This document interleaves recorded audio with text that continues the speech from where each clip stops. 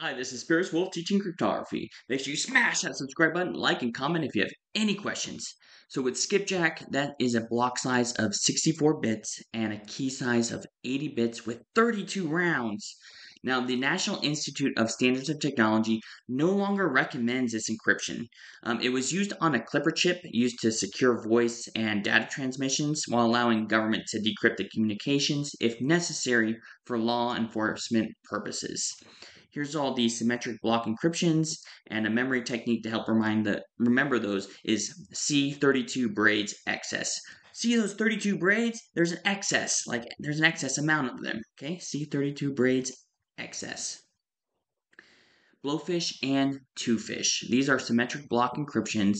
BlowFish has a 64-bit block size, a key size anywhere from 32 to 448, but common 128, 192, 256 with the 16 rounds.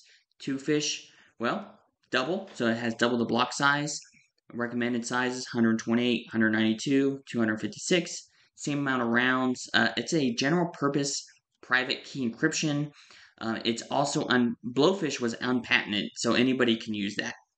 Here's all these symmetric encryption algorithms. Camilla. Okay, so Camilla was invented by Mitsubishi and NTT. I also want to point out that it's not Mitsubishi, the car brand. It's Mitsubishi Electric and Nippon Telegraph and Telephone Corporation. XTEA, that's pronounced extended T. And here are the block size. XTEA has a 64-bit block size, a key size of 128, and variable amount of rounds, suggested 64 rounds, with Camilla has a 128-bit block size, key size 128, 192, 256 rounds, 18 or 24.